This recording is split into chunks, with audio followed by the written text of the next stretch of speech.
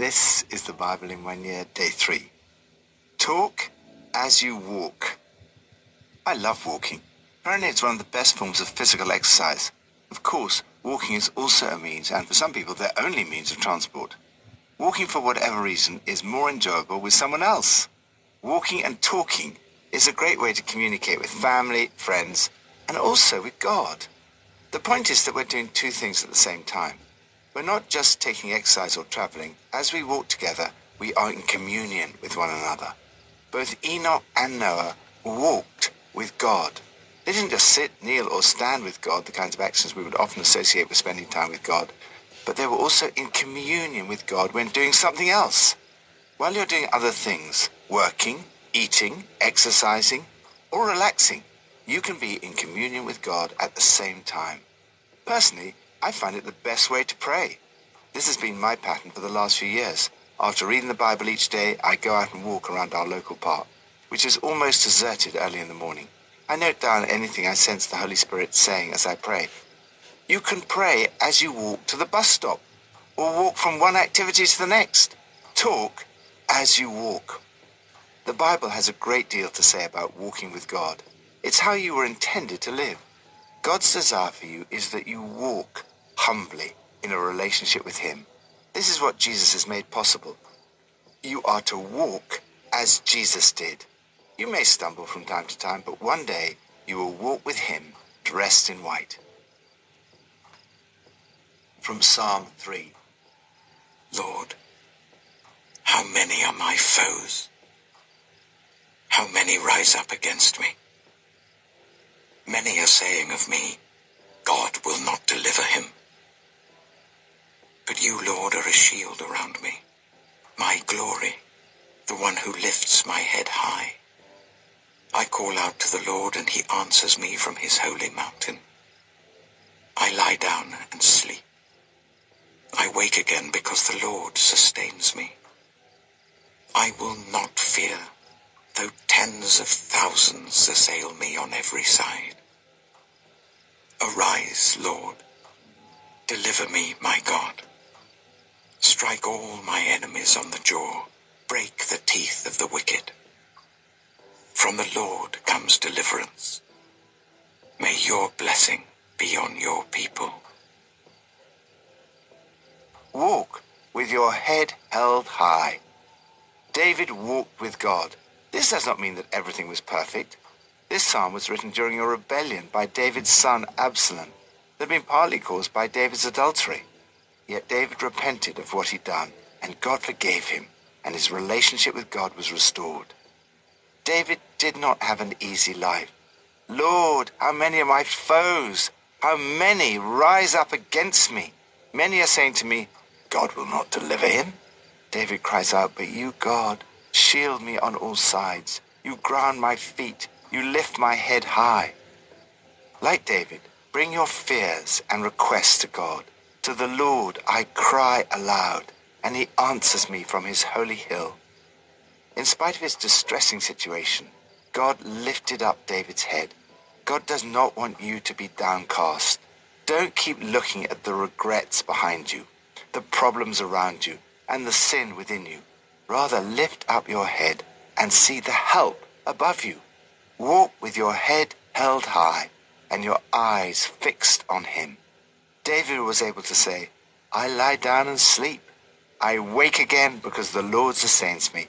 I will not fear the tens of thousands drawn up against me on every side.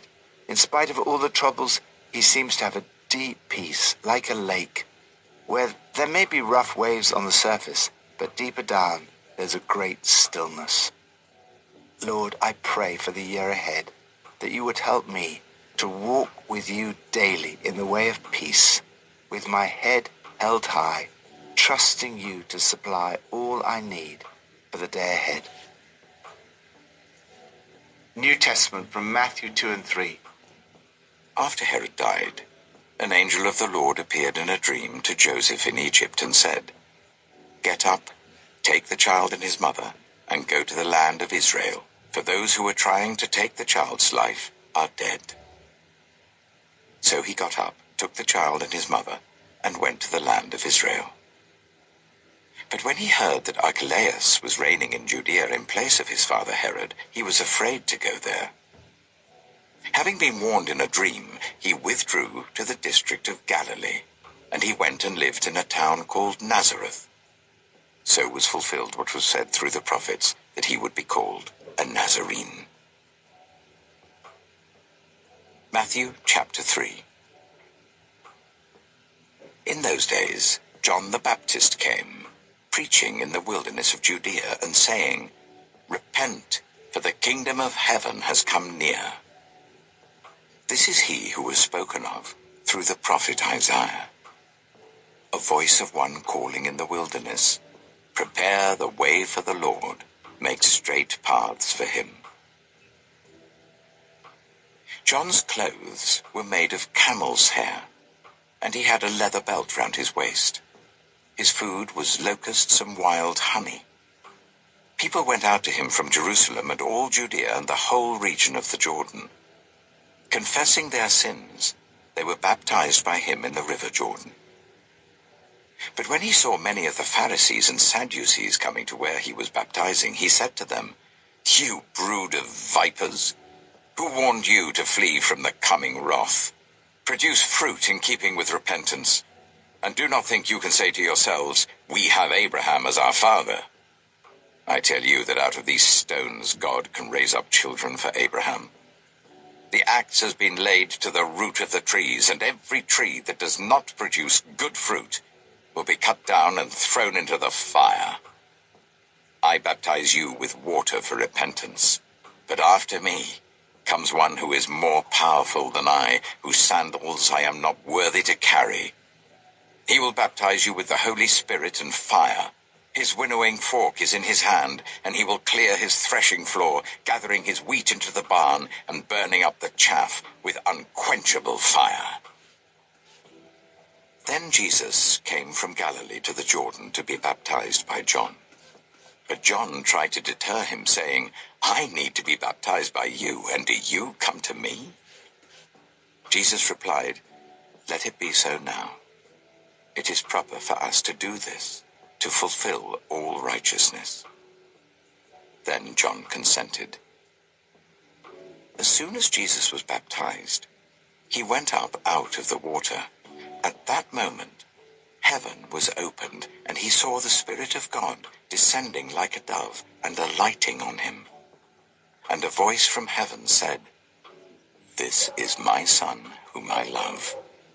With him I am well pleased."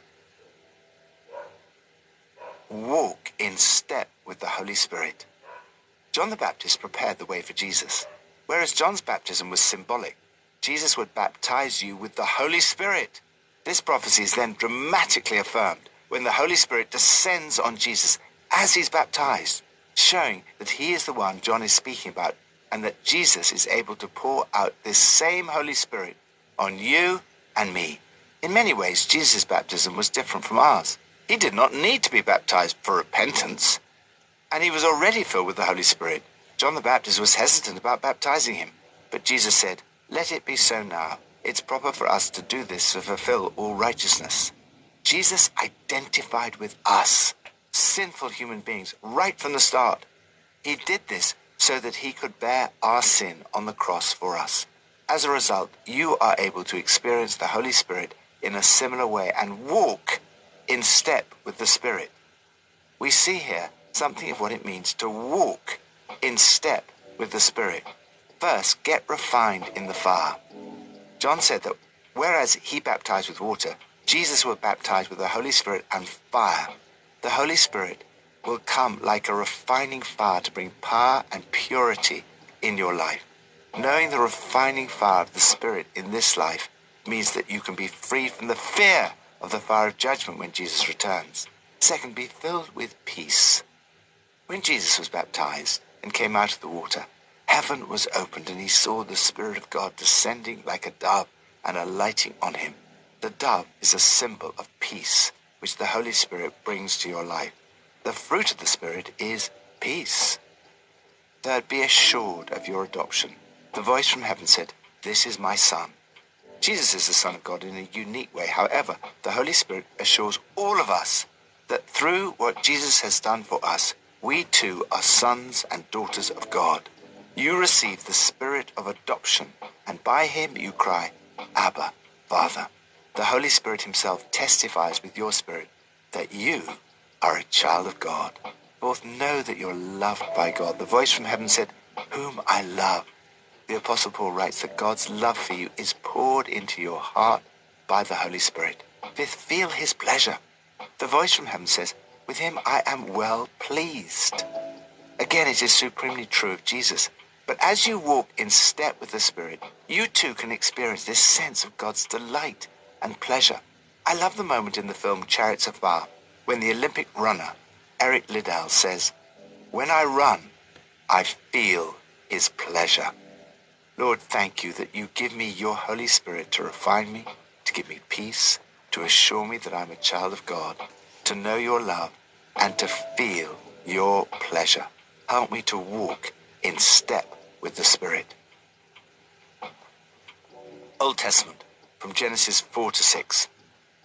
Cain made love to his wife, and she became pregnant and gave birth to Enoch. Cain was then building a city, and he named it after his son Enoch. To Enoch was born Irad, and Irad was the father of Mehujael, and Mehujael was the father of Methusael, and Methusael was the father of Lamech. Lamech married 2 women, one named Ada and the other Zillah. Ada gave birth to Jabal. He was the father of those who live in tents and raise livestock. His brother's name was Jubal. He was the father of all who play stringed instruments and pipes. Zillah also had a son, Tubal-Cain, who forged all kinds of tools out of bronze and iron. Tubal-Cain's sister was Naamah. Lamech said to his wives, Ada and Zillah, listen to me. Wives of Lamech, hear my words. I have killed a man for wounding me, a young man for injuring me. If Cain is avenged 7 times, then Lamech 77 times. Adam made love to his wife again, and she gave birth to a son and named him Seth, saying, God has granted me another child in place of Abel, since Cain killed him. Seth also had a son, and he named him Enosh.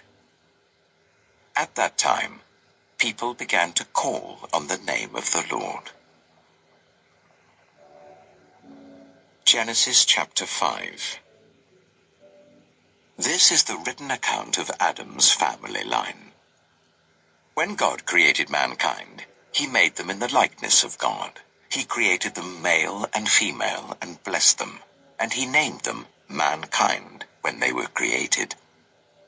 When Adam had lived 130 years, he had a son in his own likeness, in his own image, and he named him Seth.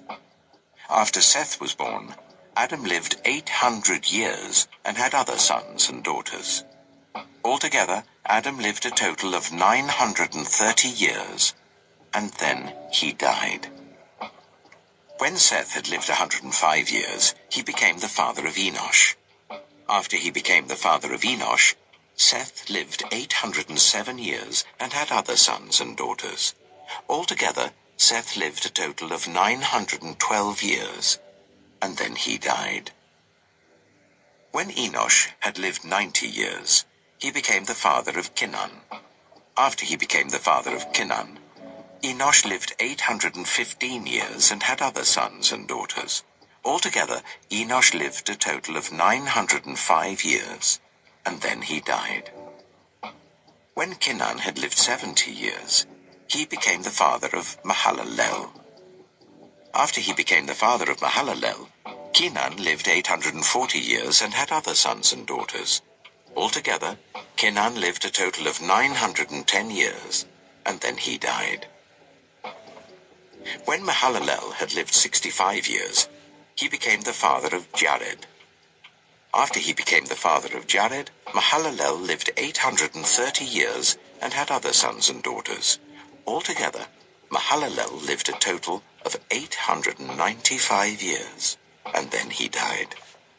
When Jared had lived 162 years, he became the father of Enoch.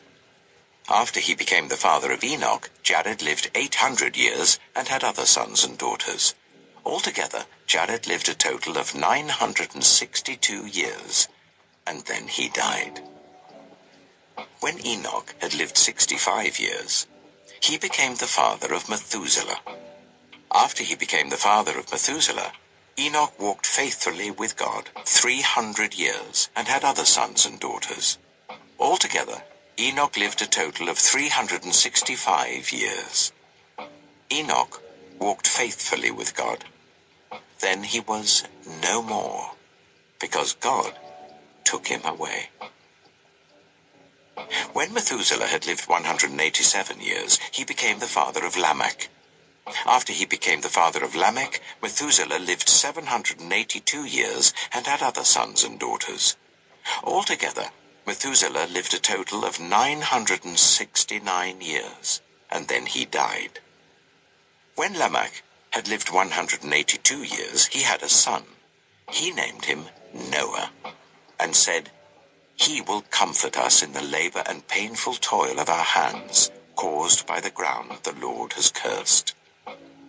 After Noah was born, Lamech lived 595 years and had other sons and daughters.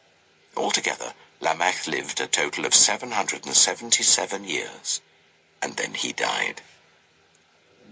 After Noah was 500 years old, he became the father of Shem, Ham, and Japheth.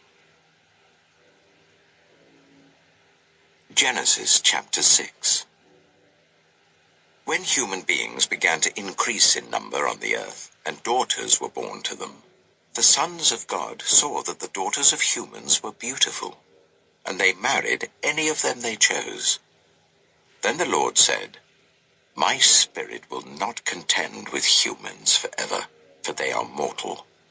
Their days will be 120 years. The Nephilim were on the earth in those days, and also afterward, when the sons of God went to the daughters of humans and had children by them. They were the heroes of old, men of renown.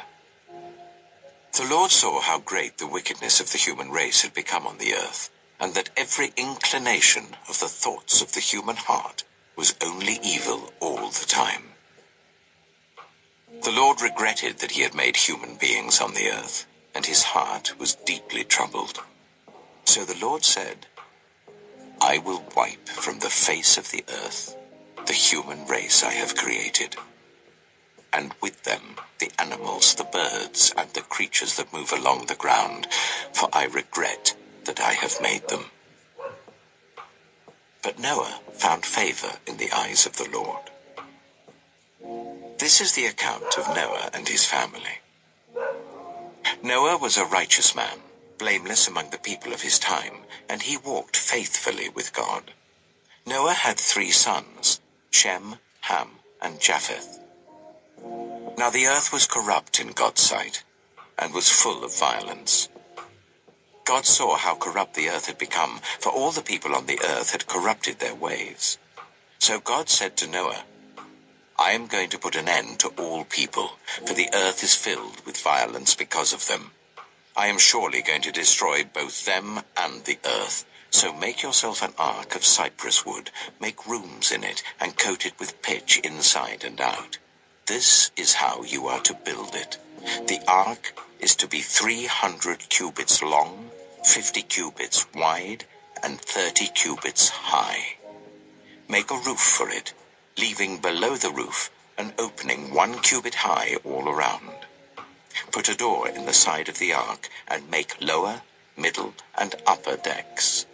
I'm going to bring floodwaters on the earth to destroy all life under the heavens, every creature that has the breath of life in it. Everything on earth will perish.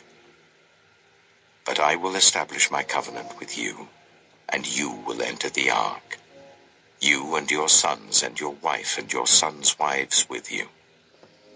You are to bring into the ark 2 of all living creatures, male and female, to keep them alive with you, 2 of every kind of bird, of every kind of animal, and of every kind of creature that moves along the ground will come to you to be kept alive.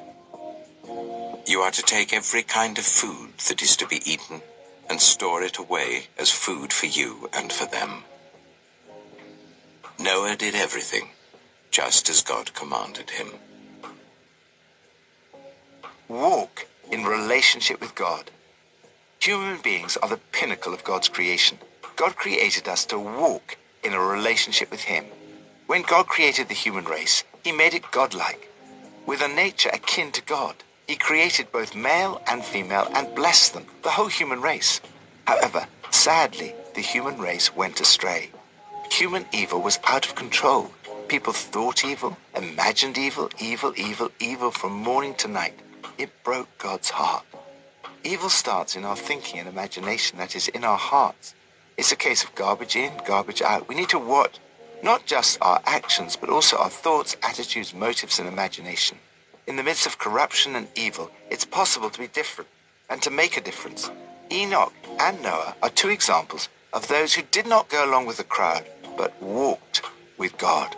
It appears that after he became the father of Methuselah, Enoch walked faithfully with God for the rest of his life. There's something so powerful, amazing, and almost miraculous about seeing the birth of our own children.